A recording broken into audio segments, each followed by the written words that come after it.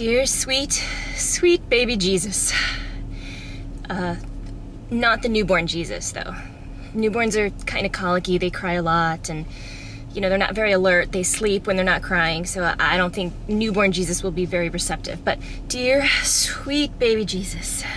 Also not the, like, 8 to 9 month old baby Jesus, because the teething starts and, you know, not very happy, so.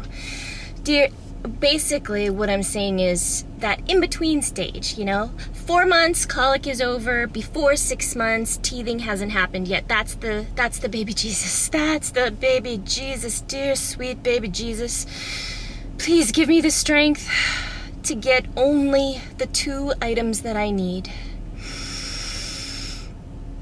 Amen. Okay.